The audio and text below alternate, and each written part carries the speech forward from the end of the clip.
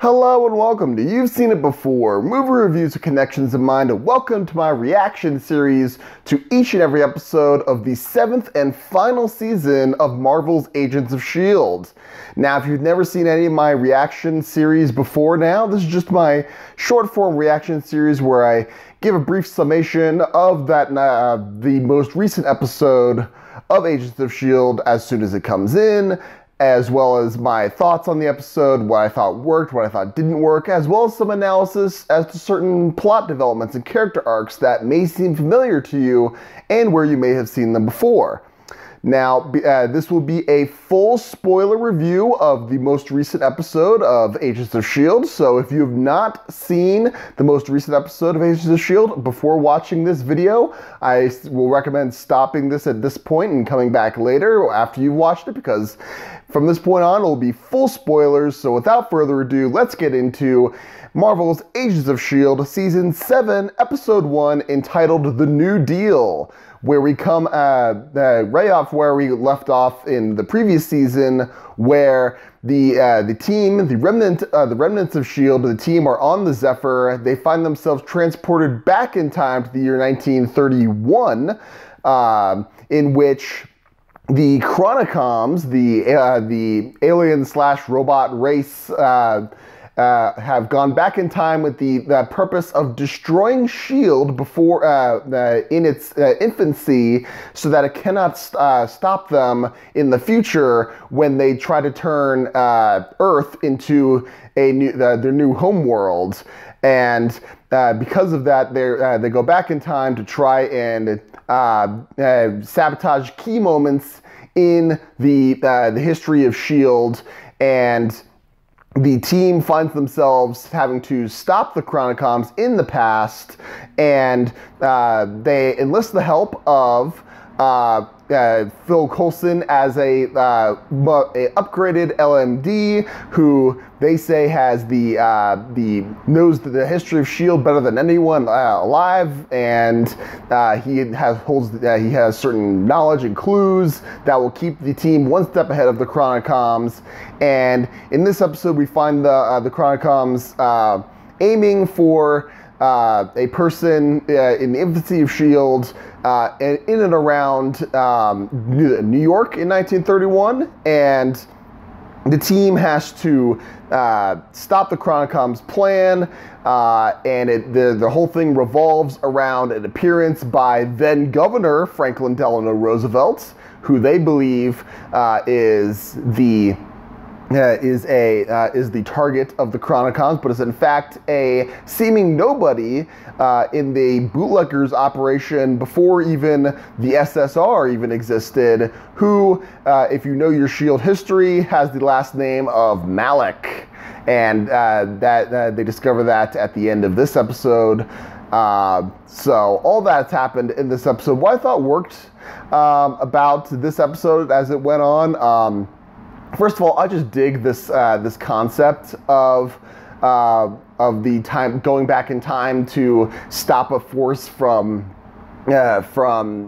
sabotaging key moments in history, and that's going to be, sounds like it's what the main focus of this final season is going to be. They're going to be jumping around to various parts of S.H.I.E.L.D. history, so starting in the 30s and then going all the way back up to the present day and everything in between. Very similar in concept to another show which I was very happy about, and I think it got cut short way too soon, was Timeless, in which another organization goes back in time to sabotage key moments in history to take down an organization, in that case Rittenhouse, and it was up to our heroes to try and prevent that and keep history flowing the way it's supposed to. But of course, inevitably when things go back in time, there will be changes that ripple into the present, and who knows, that will undoubtedly happen throughout the course of this season. I thought this, first of all, I really liked the old style title sequence that they did at the beginning, where they show Marvel's Agents of S.H.I.E.L.D. in like 30 style title card with the year in the studio on the bottom. It was I liked that touch. It was a very nice period touch. I hope they update that design and keep that that thing going. They may change like the style of the titles as they jump to different points in history. I'm really looking forward to seeing if they do that. Also, Patton Oswalt, who has played the recurring Koenig character in several seasons of the series,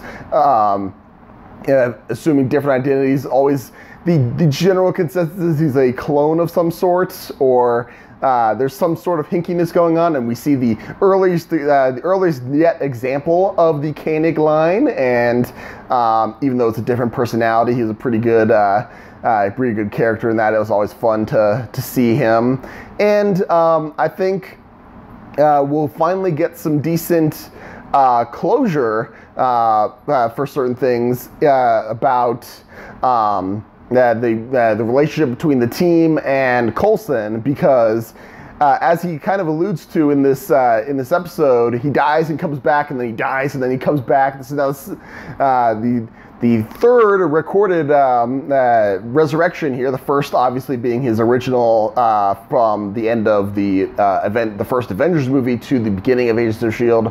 The second one being when he actually, died, and between seasons 4 and 5 and 6, and then 6, where he had his body sent back in time, and then he was possessed by an alien, then he died again, and now he's resurrected one more time as an LMD. So just hopefully this season will give us all some closure on these characters, and as well as their relationship with them. And I like the dynamic now that he notes in this episode, where both he and Quake are now superheroes, and that is a further addition to their relationship as a father type, daughter type relationship that they had going on. So that'll be interesting to see going forward. I just hope that going forward, maybe I know by the part of the shtick of the Chronicoms that they're sort of one note in how they respond to certain things, but maybe just they develop that a little bit more as the Chronicoms. They just that they're not that they become a little bit more than a one-note enemy, because we've seen that Enoch, who is a Chronicom, can grow beyond his limited programming and develop character that way. So maybe these other Chronicoms will do that too. Who knows? I hope that happens going forward. Some other things that I saw in this episode that seemed familiar to me, the fact that these Chronicoms they assume identities of people in the past by using a device that basically rips the faces of these people off, and then just leaves a faceless corpse. Not like cut off thing, it's just like a melted flab of skin where their face was. As that's their corpse. It kind of reminded me of that episode of Series 2 of Doctor Who called The Idiot's Lantern, where the alien presence wasn't assuming their identity, but the alien was sucking their essence into the TV or whatever and leaving behind a faceless body. So there was that to go off of. Also, the fact that Coulson is now an LMD and he's going to be more of a character going forward with this, and he's kind of discovering his new abilities going forward in this new robot body.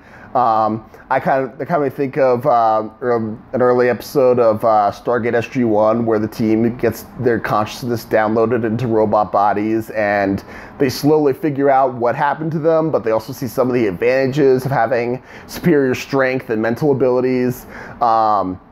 So there's a element, but of course the overall familiar element of this episode, really probably the season going forward, is that timeless comparison, which is why, like I said, I really dig this that comparison. I love that show. I like where the fact that this last season of Agents of S.H.I.E.L.D. is going to follow that direction, and I'm really excited to see where they go with this last season, because I've been with this show since the very beginning, and I like how it's developed over the years, and I think They probably could have gone a little bit more if they had, if the creative team had been allowed to keep it to keep the story going, or maybe if they could bring back the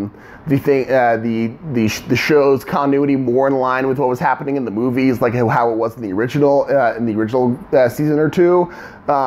And maybe they'll do that this season, that now that they're in the past, they can tie things back into the older movie canon.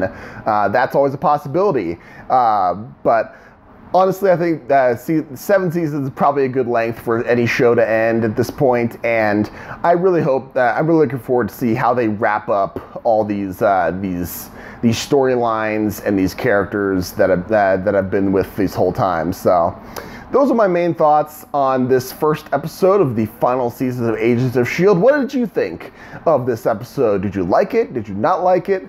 What about my analysis? Do you agree? Do you disagree? Are there any other comparisons that you saw that I missed? I probably missed something. Let me know in the comments down below. Thank you so much for watching. I appreciate whatever audience I can get, especially in this time of people hurting for new things to entertain, new things to review on, right? So be sure to look for my review of next week's episode. I'll be getting my reviews up as soon as the episode ends on Wednesday nights, hopefully. And yeah, just again, thank you so much for watching. And if you like what you see on my channel, be it this video or any other video on my channel, please give me a like, share it, especially subscribe. I'd very much appreciate it. Again, thank you so much for watching. You guys are the best. Hope you guys are staying safe out there. And just remember, there is nothing new under the sun. And yes, you have seen it before.